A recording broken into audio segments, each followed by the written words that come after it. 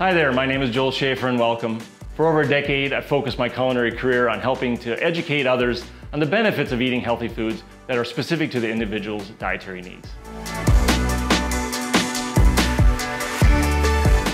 Unfortunately, it's easy for phosphorus to sneak into your diet, especially when snacking or having a treat. That's why I'm excited to show you a few recipes that contain delicious low phosphorus ingredients for a kidney-friendly diet. So we're going to start with a salmon salad. This is a great dish because it's so simple. All you're doing is chopping a few ingredients, tossing it together with a dressing, and you can use it in so many ways. Take 2 cans of unsalted salmon, drain the extra liquid, and then flake in a medium bowl. Set that aside.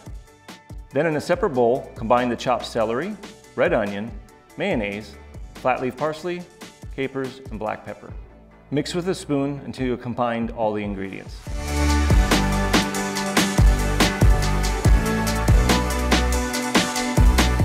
Add the dressing to the salmon and toss gently with a spoon. From there, it's up to you of how you want to eat it. If you're serving it as an appetizer, you can top each cracker with a slice of cucumber and then top that with the salmon salad. But make sure to use low sodium crackers. Here's another great dip recipe: cream cheese and tomatillo salsa. I love tomatillas. It's really a unique fruit. I'm going to show you how to make this from scratch, but if you don't have time to do this and you really like the dish, you can easily buy a low sodium tomatillo salsa at the store. For our homemade option, you're going to toss the tomatillas, Anaheim pepper, jalapeno, onion, and garlic in olive oil. Tomatillas are a green fruit, and you can find them in the vegetable aisle, usually near the tomatoes.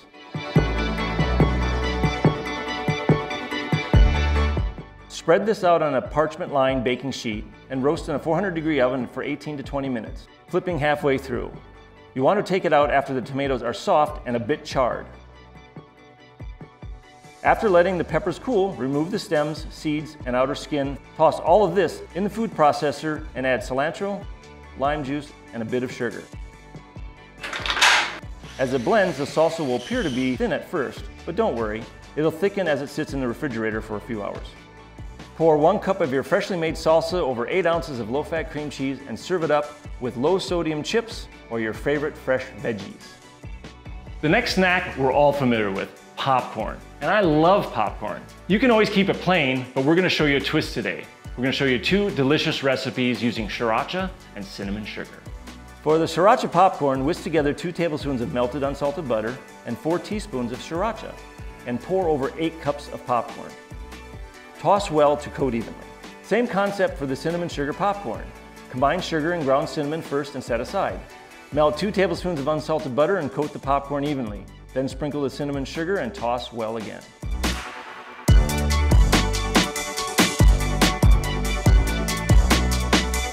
The final recipe I'm going to demonstrate today is a dessert. But if you have diabetes, you have to be very careful about the amount of sugar that you get in this recipe. I love this pairing because it reminds me when I was a kid, that we would always sit around the table and have a dip with fresh fruit. So we're going to show you how to put this together today. In a medium bowl, simply blend softened cream cheese and marshmallow cream until smooth. And what is great, cream cheese is relatively low in phosphorus, so it is a really great alternative.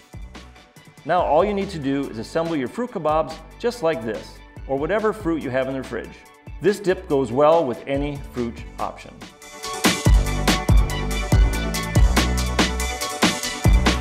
As a reminder, a single serving is about 2 fruit skewers and 2 tablespoons of the dip. Before I go, I want to remind you that portion control is very important in a kidney-friendly diet. So make sure you check all the recipes and the portion size before you sit down to indulge in these delicious snacks.